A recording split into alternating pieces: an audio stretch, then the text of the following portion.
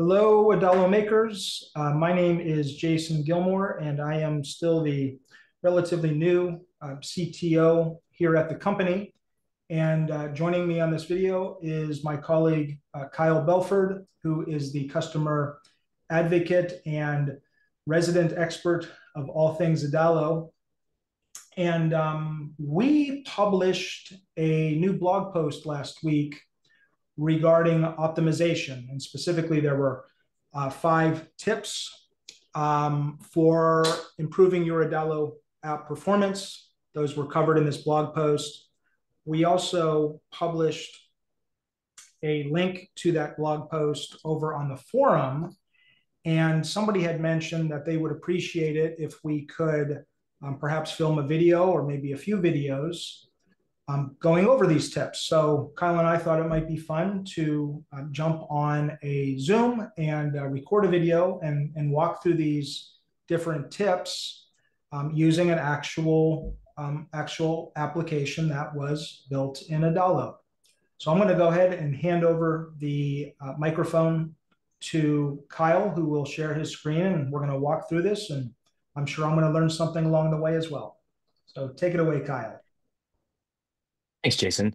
So one thing I've learned in building with Adalo, and I've built with Adalo for almost, gosh, 3 or 4 years now. So I've done it the wrong way. I've learned the right way. There's just a lot of different ways you can do things in Adalo.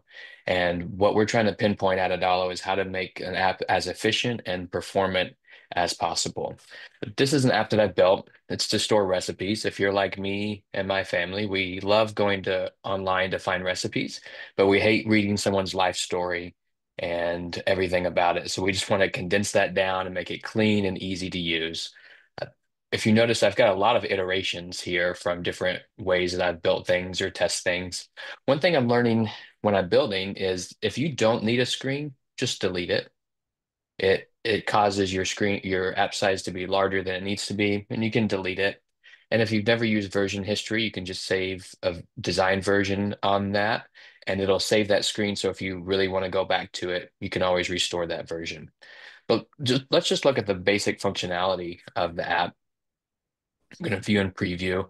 Here's my planned recipes for the week. And so this is my home page. If I click here, I can open this and it's got the image, it's got what it is, it's got all the ingredients that I need, and then directions for how to cook the particular dish. If I hit this plus sign, what this will do is create a grocery list item for me. So when I'm shopping, I can go to that grocery list based on my recipe.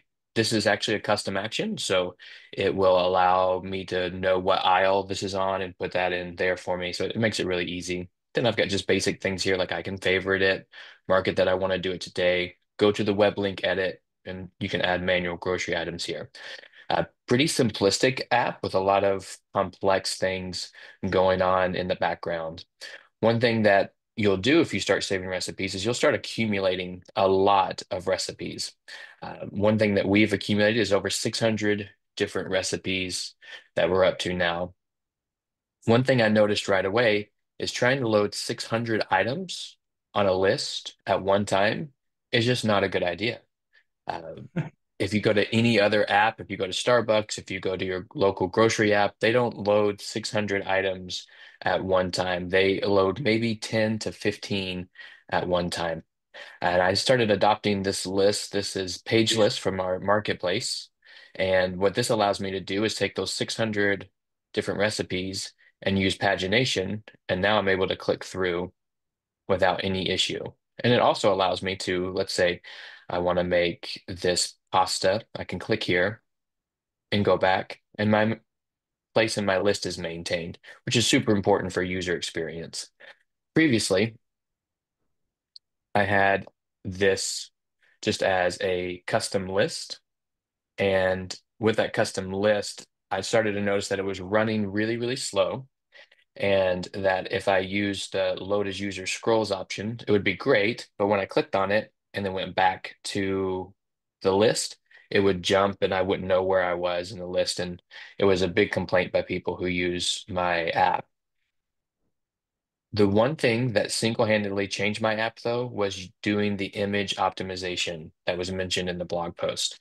That particular feature allowed me to continue to use my app. What I was doing, and I can show you in my recipes, I have recipes on here that I have found like in a book. There wasn't a particular website that I could just put in and pull the images and things like that from. Um, Let me grab one of those. So, for example, this one, this cauliflower fried rice. This was just found in a book, and we had to create an image using my iPhone. So I just took a picture of the picture in the book, and I uploaded it with my phone, but what was happening is that image was becoming 5 to 6 megabytes in size. And so I went through a series of uploading 3 or 4 recipes at one time. And then I went to go look at them on the find portion of the app, and it crashed my app on my phone, on my iPhone. I think it was 13 Pro at the time. It was just crashing. And I thought, oh man, something's wrong with Adalo. I need to like check and see if there's a service interruption. This was late at night. I almost pinged the team. And then I thought, wait a second, what's happening? Because it's not crashing on my computer, which has better hardware specs than my phone. And so I started doing some investigation and realized that it was just the size of the image. It was just overloading the app and causing it to crash, which then led me to the discovery of the parameters that we have now added for you when you upload the image.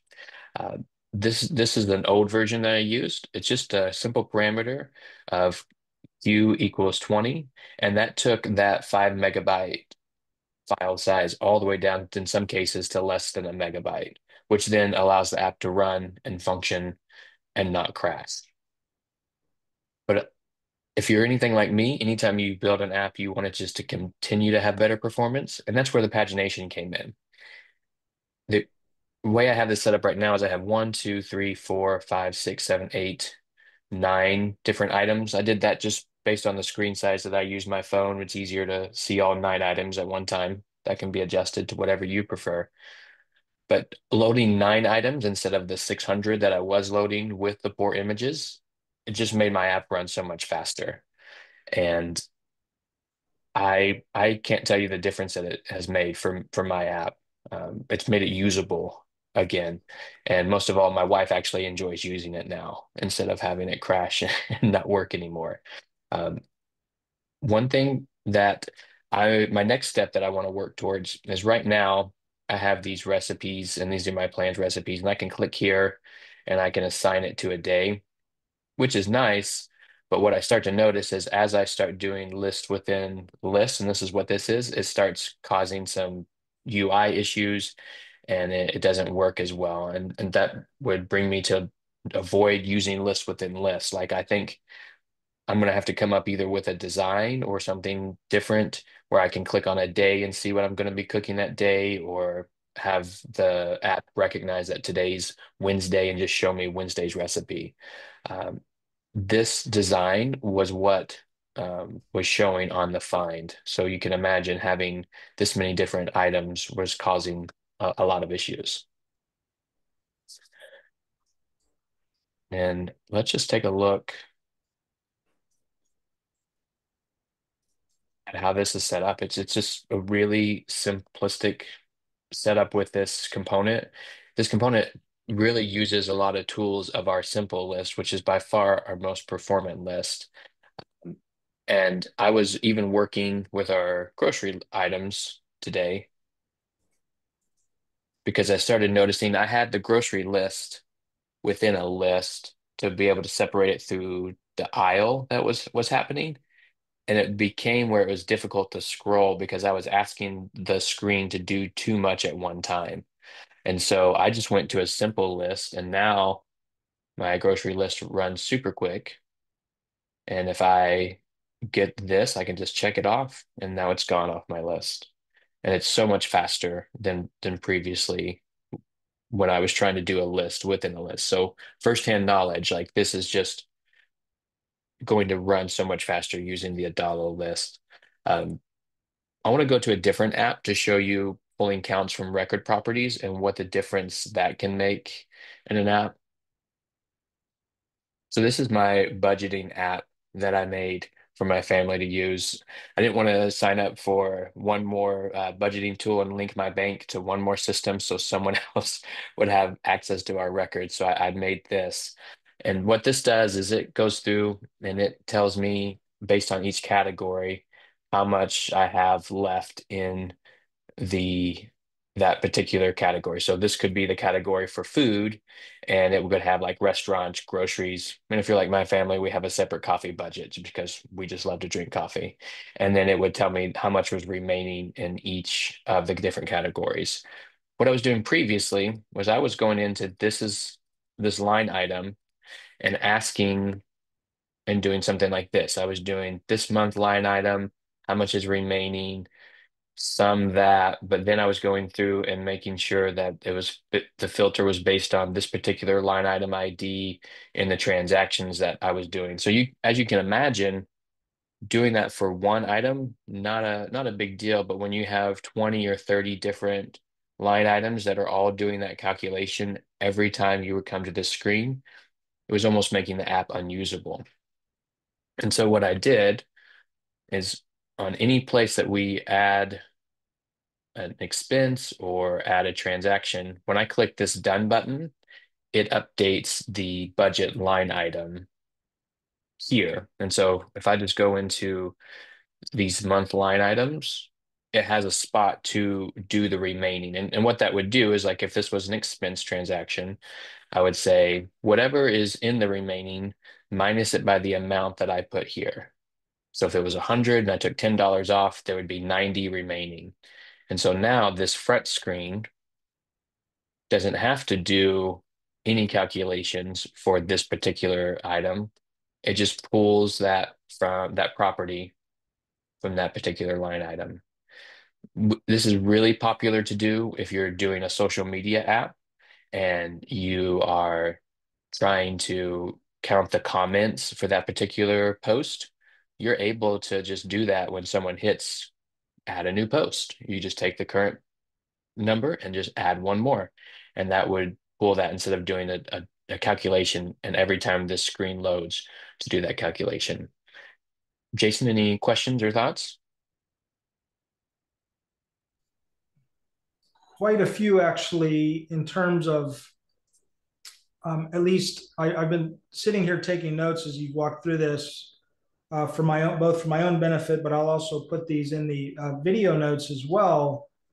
And just for the, I guess the audience's benefit, my background, my career has been spent um, doing hands-on custom coding of all kinds of different types of applications. And what I find personally so interesting about Adalo is from a performance perspective is the parallels between optimizations that you make um, when you're writing the custom code, for example, maybe to talk to a database, right? There's a performant, quote unquote, right way to talk to a database, and there's also a non-performant way. So like maybe starting with the most recent topic that you mentioned regarding pulling counts from record properties instead of constantly calculating them.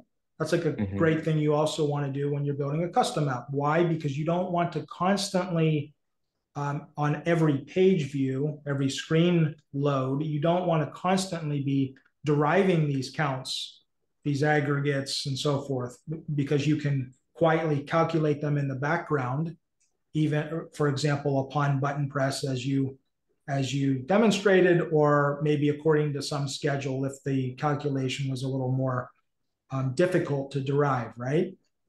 So I really like the topics that you covered because, again, I'm seeing a lot of these parallels, but I'm going maybe back to the very top of the list.